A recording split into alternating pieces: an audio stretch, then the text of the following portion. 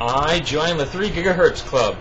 I took some people's advice. I lowered the HT link from 5 to 4, reduced the memory from 200 to 166, and was able to get past 219 on the bus, and was able to easily reach 3 gigahertz.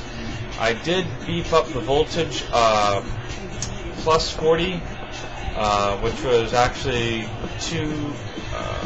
like 0.4 above what the default is. So anyway, I posted a screenshot with basically CPU Z and NVIDIA control panel side by side, so you can see all the juicy details. So anyway, so I wanted to give that a go, and yeah, so it's kind of interesting. So I hit 3 gigahertz.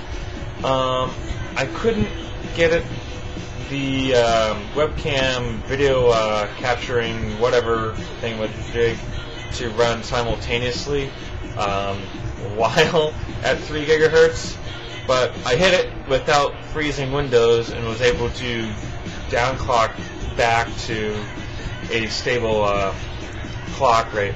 Of course, I'm back at the normal 2.6 at 400 and the normal 5x HT link at the moment, because I don't, you'll see in the next video why I'm playing it safe for the most part.